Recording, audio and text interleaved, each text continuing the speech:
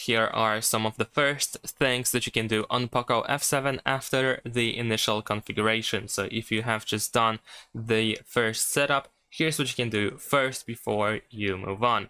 So the first thing that we're gonna do is check notifications, because you might see this notification, finish setting up your device. You might want to use it, although it is not really necessary to do so. This option allows you to once again go through some of these options that you can see during the first configuration. So if you skipped something and you think that you could have enabled something or changed something, you can go through that in order to go through them again, pretty much.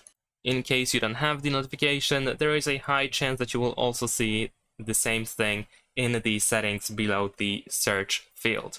Now, in my case, I don't really have to go through that again, so there is no need for me to do so, as I did everything that I wanted in the initial configuration. So the next thing that we want to do is, of course, the update. So if there is a new update waiting for you, you will see this update button right next to About Phone, or you can go to About Phone in order to find the update option. So I'm just gonna tap on update, and of course we're gonna start downloading it. So press download update, and of course we're gonna wait for the update to be downloaded and then also installed. While the update is being downloaded, what you can do is go back to the settings, and over here we can scroll down in order to find the option that allows us to, of course, sign into our Google accounts. So we're gonna go to additional settings, and then over here, if you scroll down, we have accounts and sync. Go to add account in order to, for example, sign into a Google account if you didn't do that yet, or if you have multiple Google accounts that you wish to use on your phone, then of course you can do that over here. Just use Google, and then you should be able to easily sign in. You might also want to create a Xiaomi account or sign into the Xiaomi account if you didn't do that yet. This one allows you to use, for example, the theme store that we have on this phone, but that is of course only if you are actually planning on using some of the Xiaomi features that we have on this phone, some Xiaomi apps. After that, what you can do is go to the Play Store. Let's press Not Now. There we go. And if you tap on your profile in the top right corner, you should be able to find Manage Apps and a Device. And over here, we can find apps that can be updated, because most likely all these apps that we have on our phone are out of the date, so we want to update them. You can either press Update All in order to start updating everything, or you can press Update one by one in order to well, decide what should be updated first. You don't even have to go to the list over here. You can just press Update All over here in order to do so. So this is what I'm gonna do, and I'm just gonna let the phone update everything. And besides that, if you open settings, we also have System Apps Updater, which can also be used in order to check if there is any updates. I'm gonna update everything here as well. Here we can unfold the list in order to find everything that is also not included. So not only these two apps that you can perhaps see, but everything that is listed below here as well. Alright, so after that, what we can do is disable ads that we have on our phone. But first, let me check if the update for the system is ready. It is still not done, so let me show you how we can disable ads. So the first thing that we're gonna do is go to App Vault. Press Got It over here, tap on these three dots in the top right corner, open Manage Services, and we're gonna disable these two options. You can also go to Manage Notifications that we had over there. So here we have Manage Notifications, and we can disable notifications completely. By the way, as I'm going through these apps that I'm about to show you in order to turn off ads, you can also remember about turning off notifications for them, because sometimes these apps can still send you some notifications that can be quite annoying, so you can just turn off notifications completely for these apps. Next, we're gonna go to Downloads. Over here, tap on these three dots and go to Settings, and we need to disable recommended content. Let's go back. Over here now we're gonna scroll down, and we want to go to the MI browser. Now, of course, over here you don't have to really use this browser, but I assume that you do. If you have this message or this welcome message, etc., you can disable personalized services and press Agree and Continue. But after that, what you can also do is tap on this person icon in the bottom right corner, then open settings over here in the top right corner, and here we can scroll down to go to advanced in order to find show ads option, so we want to disable it. All right, after that we're gonna go back, let's exit, and then we're gonna go to MI video. Over here, what you can do is tap on the setting icon in the top right corner. We can go to popular today, and we can turn it off, disable these notifications. Then we also have scan for new local videos. We can disable that as well. And I think that's all that we have. But if you don't really want to use this app, you can just withdraw from the consent so that you won't be bothered with it. Next is music app over here.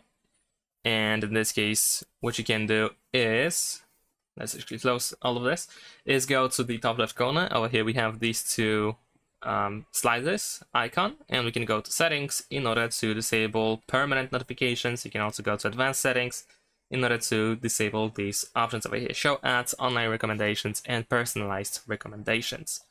Then the next app is security. Over here, tap on the setting icon in the top right corner, disable received recommendations, go to cleaner and do the same thing. You should be able to find recommendations here as well. So we want to turn it off. Let's go back. Next app is themes. So let's open themes, go to my account in the bottom right corner, open settings in the top right corner, disable these two options: show ads and personalized recommendations. And I think, if I remember correctly, that's everything from apps that we can turn off. And I mentioned notifications, so we're gonna also go to apps over here. And actually, no, we're not gonna go to apps. We're gonna go to notifications and status bar. Then over here, go to app notifications. And here we can see if anything is enabled that should not be really enabled. So for example, I'm gonna disable MI video and music. I don't need that. I'm gonna also disable MI browser unless you are actually using this browser, so you can keep it on. But other than that, I don't think there is any reason to keep it on. And I can also disable themes. I don't think I need to have notifications enabled for that. And yeah, that should be all. All right. So after that, once we are done with ads, another thing that we can do is remove bloatware, because unfortunately there is bloatware installed on this phone, some games and apps that are not really useful for us most of the time. So what you need to do is simply press and hold your finger, and you should be able to find this trash icon. So you want to do that with every app that you know that you won't use. So for example, you can just uninstall all these games that you have on this phone by default, or some apps of course as well. Next, we're gonna also disable app suggestions. So in this case, as you can see at the top of the app drawer, we have app suggestions. So we can tap on the setting icon and we can disable these app suggestions. We also have categories, which we can also disable if you don't want them. So after that, if we go back, as you can see, we don't have app suggestions, and these categories at the top are also removed. This is of course personal preference, so you can use it or not. It's up to you. Then we're gonna go to settings again. This time we're gonna go to additional settings, and we want to go, let me actually try to find it.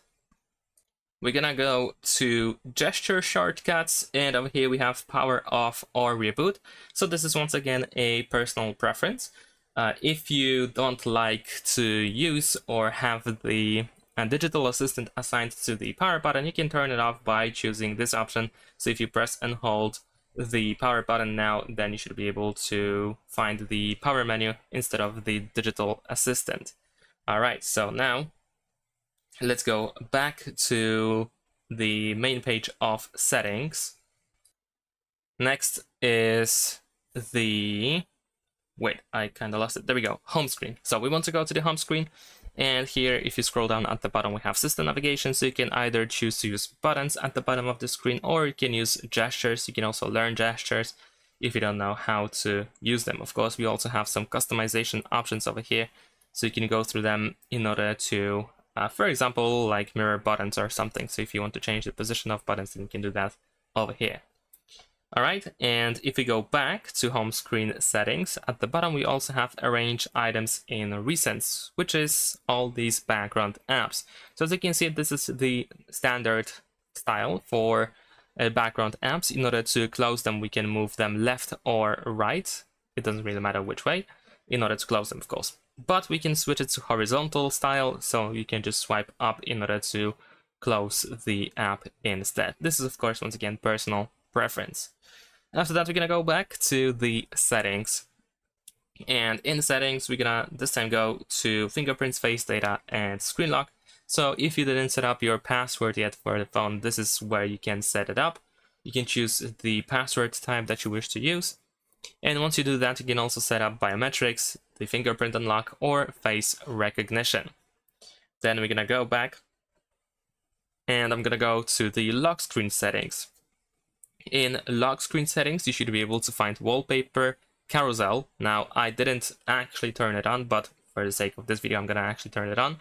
And over here, you can disable wallpaper carousel, which is a feature that changes wallpapers in the lock screen. Every time you go to the lock screen, the wallpaper changes. If you are a fan of that, then of course you can leave it as it is. If you don't like this feature, if you wish to have just one wallpaper in the lock screen of your choice, then of course we can disable the wallpaper carousel. Just press turn off over here, and we can also disable update wallpapers using mobile data, even if you actually use this feature.